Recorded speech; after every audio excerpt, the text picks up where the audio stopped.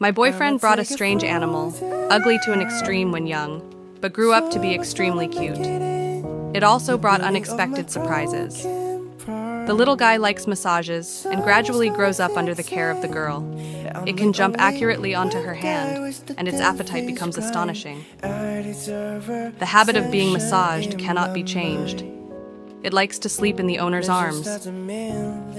One day, it unexpectedly became moody and lost its spirit. The owner worried that it might be depressed, so she found a companion for it. The little one's mood changed instantly when it met its partner.